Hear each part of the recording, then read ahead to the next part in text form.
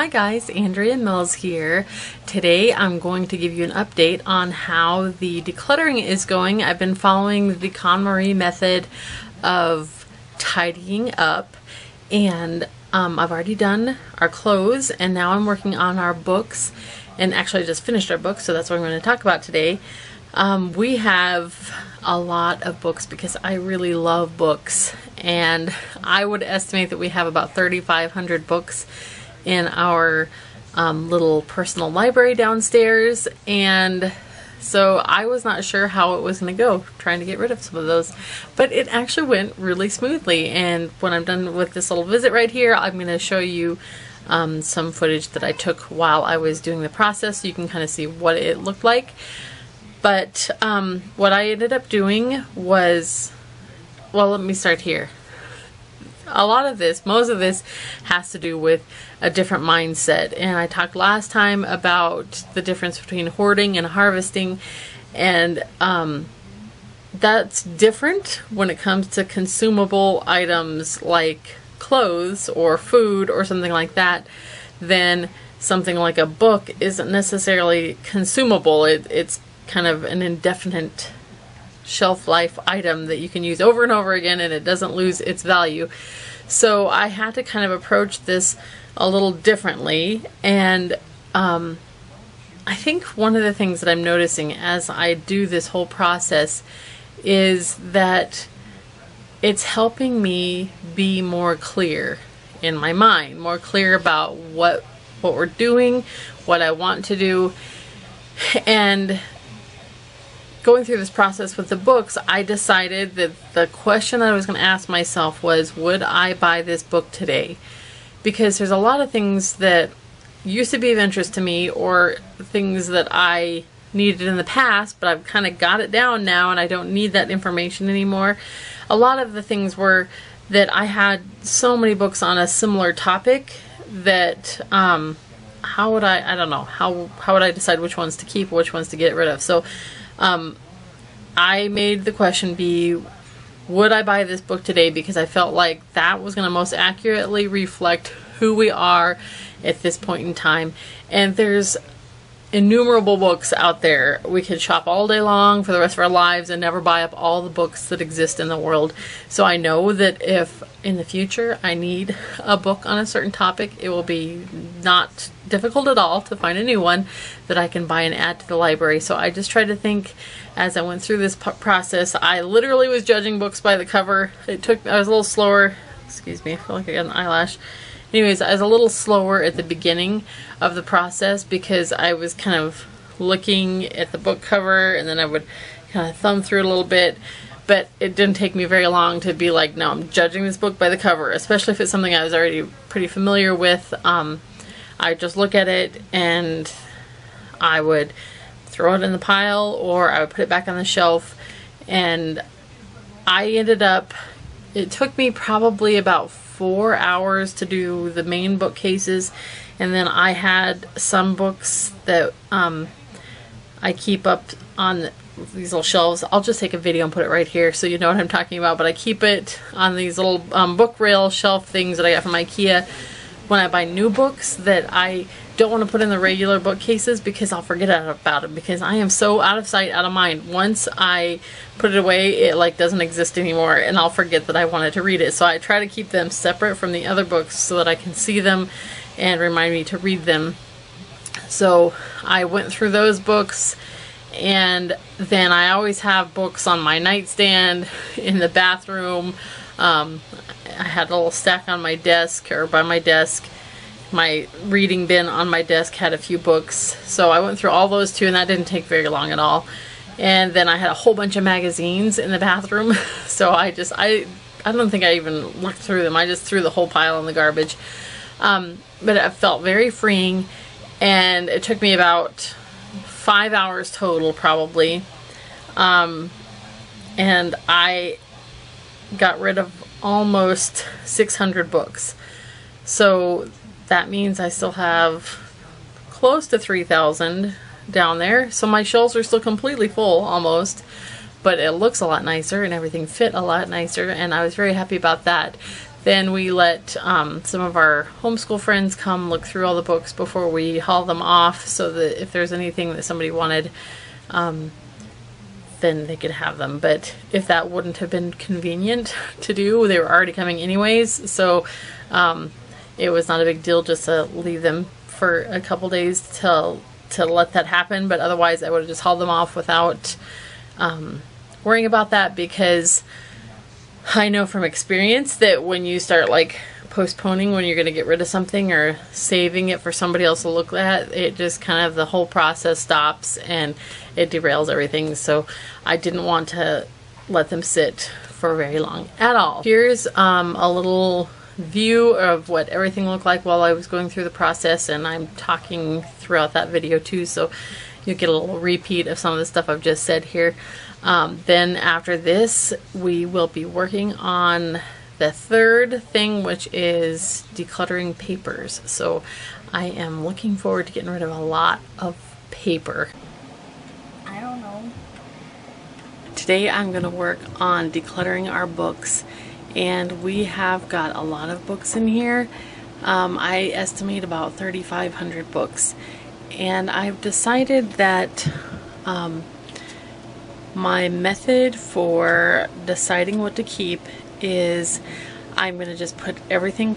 My first thought is I'm getting rid of all of the books, every book, unless it's something I would buy again today. So if it's something that I would pick up off of a shelf in a store and say, yes, I want to buy this book, it's going back on the shelf. Everything else is going to go in the box. I had several of these from Decluttering Clothes in the Attic, so I'm going to use these now to put the boxes or the books in to take them for donating. They tend to get very messy in here because the kids aren't very cooperative about putting them back the way they're supposed to be. So I'm hoping to get a better handle on all of this. You can see that I have went through about 2 bookcases worth of books where I started organizing and labeling them, but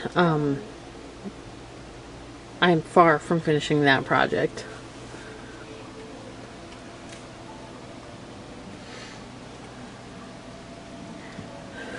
That there, that's a lint collection that Justice is keeping for my mother-in-law.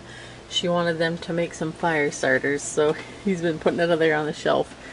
The kids also tend to spend a lot of time in this room, and they just like to sit their snacks up on the edges of the shelves, and they just get left there.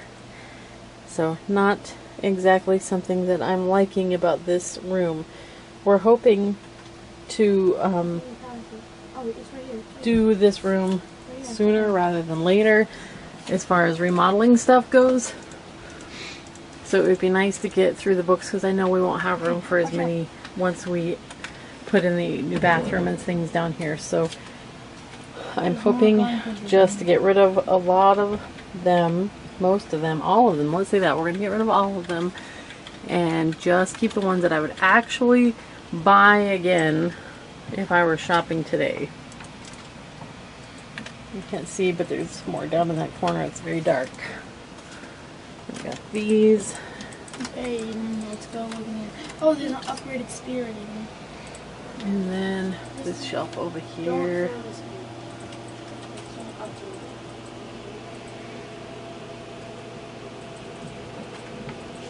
I did also have these in nice baskets here for the little kids with board books, but that situation has fallen apart too.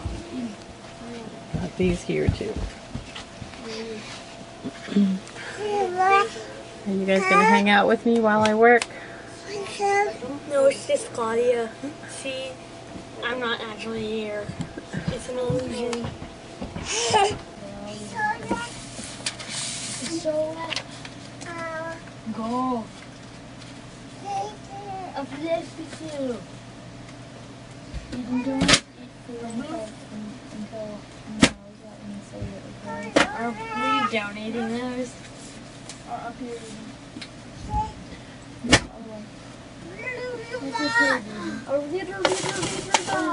There's a roll of black garbage bags laying up on my desk. Would you go get those? Actually, watch Claudia. Even though I've got a pig head.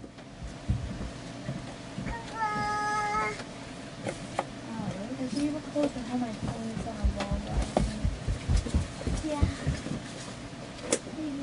Thank you.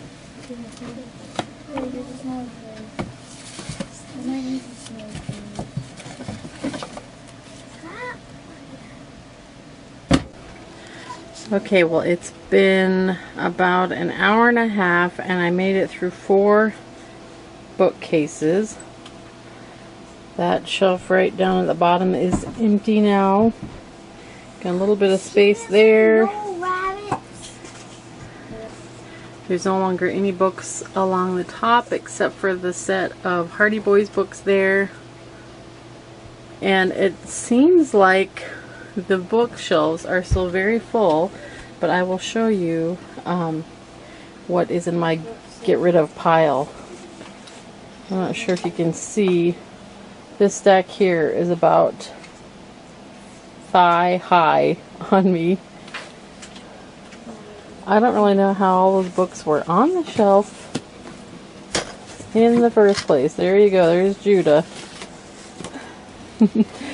So that's a lot of books that we've taken off the shelf, and they're still full, so that's, I'm not sure what to make of that. This stack is books that I want to keep but are damaged, and so I set them aside so that I could put new ones in my Amazon cart. And then I thought it was somewhat ironic that the last book I pulled off of the last shelf just now was The Life-Changing Magic of Tidying Up. I could not find this the other day when I was talking to you guys about it, so I'm about halfway done now, and I think I'm going to stop for right now and do some other stuff. So I'm about halfway done. I still have this whole side to go, and this shelf over here to go. Okay, so this is the pile of books that we're going to get rid of. I worked for about probably 2.5 to 3 hours. The shelves are still pretty much full. I bet it's gonna blow up right. The tops are all empty now, though, except for that set over there. Yep, Hardy Boys books are still up there. I'm not really sure how we could fit that much on the shelves. There's still a few places upstairs that I'm going to need to go sort through, but there's not very much there.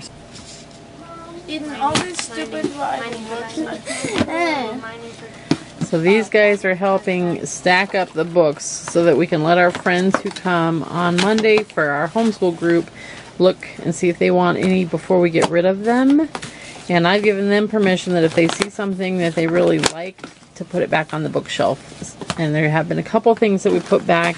I'm sure when I get to the job later, I'm not going to do it right now, but later, of actually organizing and labeling them all like these ones are labeled, that I will probably find more that I want to get rid of.